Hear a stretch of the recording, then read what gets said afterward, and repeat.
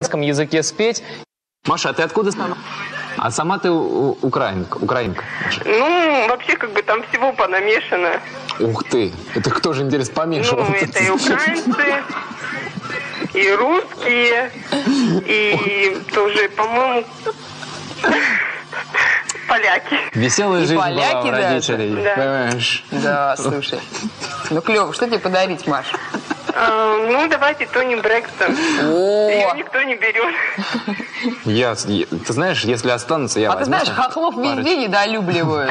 Если Брэкстон, честно. она ж Тони Брэкстон, она ж хохлушка. Там хохол помешал, там тоже. Вот. И пожалуйста, вот вам. Ой, слушайте, а можно еще привет передать? Тони Брэкстон, конечно, передавай ей привет, она тебя внимательно слушает. В общем, я передаю привет всему СИП-ГТУ. Кому всему? Технологический университет. Красноярский. Да. Да. Вот хохлы ушлые какие. Даже вот в программе, где приветы не передают, все равно прорвались и передали привет. Ой, извините, пожалуйста, я забыла. Ой, да, а вот теперь отмазы пошли, хохляцкие вот эти вот, да?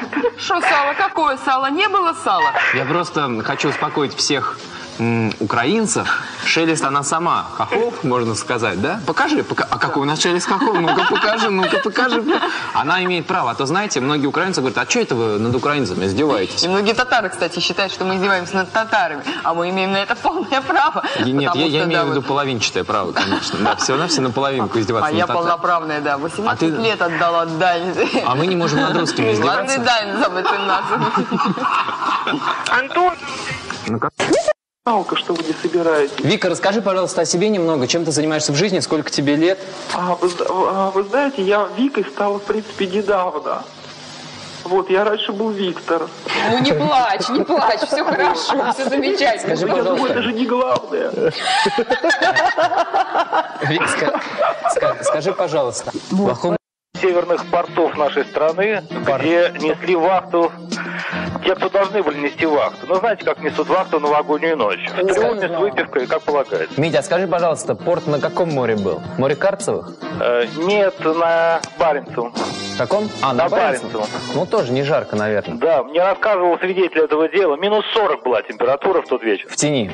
Вот. В общем, одного из этих героев захотелось справить малую нужду, и он ничего лучше не придумал, как подняться наверх из трюма и сделать это вот непосредственно в залив, а он не замерзающий там. Залив не замерзающий. Да, Кольский залив, он не замерзающий, там Гольфстрим рядом.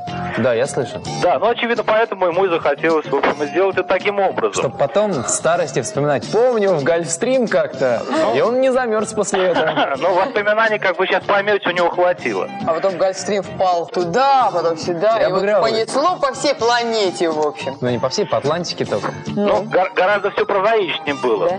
Ну, в общем, после того, как он все сделал, ну, мужчины знают, полагается кое-какие телодвижения сделать после этого. А женщины не знают, вот и поясните, пожалуйста. Процессы.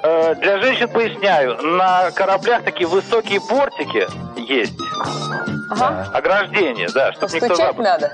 Ну, в общем, через минуту Паша понял, что он примерз. Кто? Паша примерз. Часть Паши примерзла. Да, а борт как раз выходил не к берегу, а в общем, в ночную мглу. О, Вот. скучно еще. Да, и кричать было бесполезно, тем более, что его схватил спазм тут же. Что? Спазм. Спазм? Ну вот Антон, я вижу, Антон понял, что произошло. Спазм? Спазм его схватил. Ага. Его схватил. Ну вот, на этом история, естественно, не кончилась. Скажи, пожалуйста.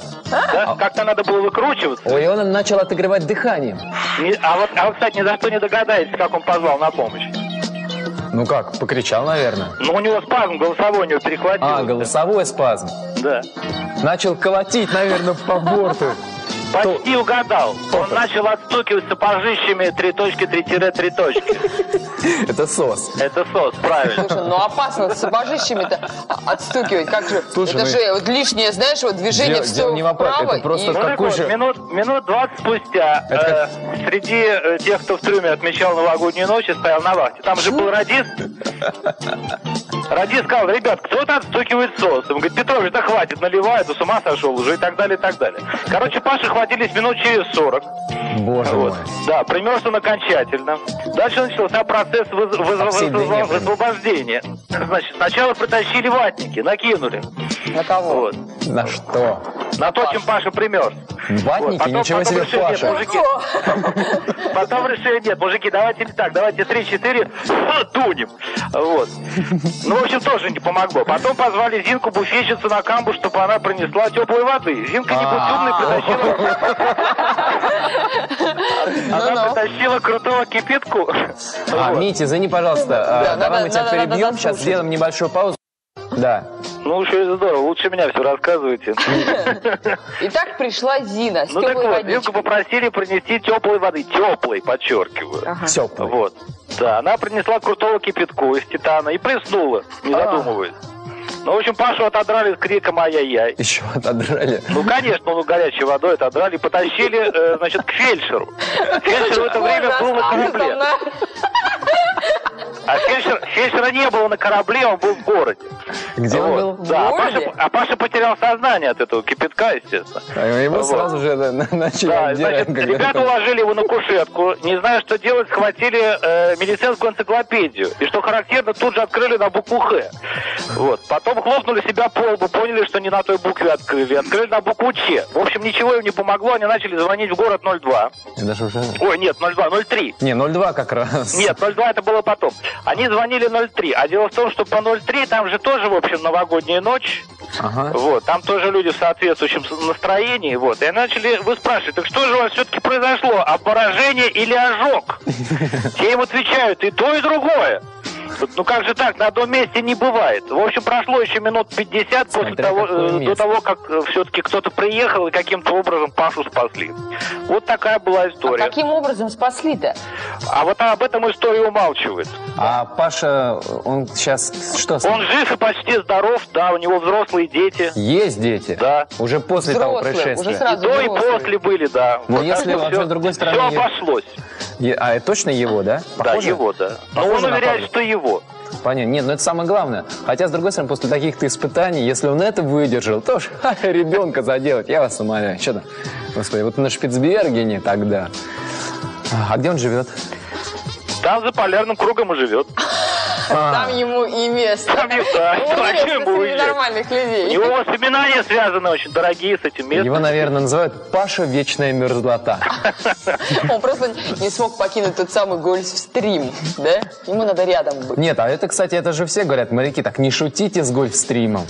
Между прочим, да. А то вот это, вот, знаете, там, вот это, такое, как это, запанибратское отношение с гольфстримом, подписывать в него, это не дело. Или вам перезвоните, вы рассказали бы ее в прямом эфире.